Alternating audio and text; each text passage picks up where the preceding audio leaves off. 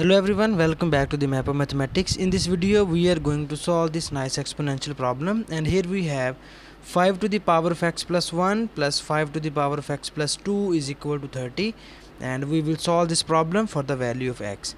So the very first thing we are going to do is, here I can apply the famous exponential law, and you know about this law. If we have a to the power of m plus n is equals to a to the power of m times of a to the power of n.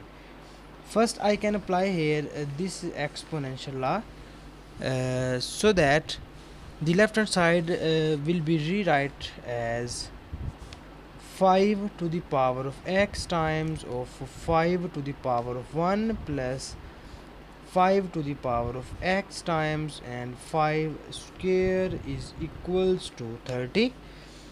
After that we will take common 5 to the power of x on both of the terms, and we will get 5 to the power of x times of 5 plus 5 square is equals to 30.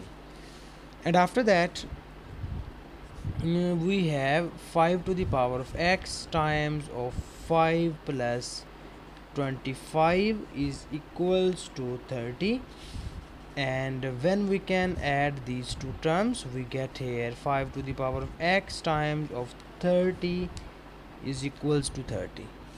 Now we will divide both sides by 30, so that this expression will becomes in this form 30 over 30. So this 30 is gone and this is also gone, and here we get 5 to the power of x is equal to 1.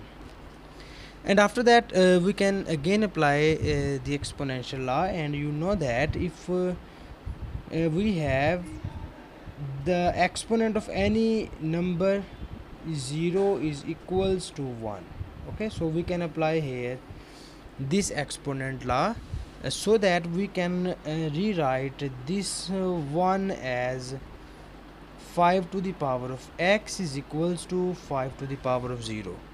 So after that we will apply here this exponential law, and we can see that the bases on both of the sides are same, so that its exponents are equal. So here we get x is equal to 0.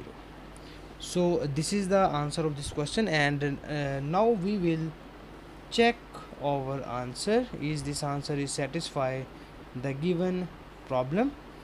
To check, we can substitute x is equal to 0 in the given question statement, and the given question is 5 to the power of x plus 1 plus 5 to the power of x plus 2 is equal to 30, and now we can replace x by 0, so it will become 5 to the power of 1 plus 5 to the power of 2 is equal to 30, and we finally got here 5 plus 25 is equal to 30, and it will becomes 30 is equal to 30.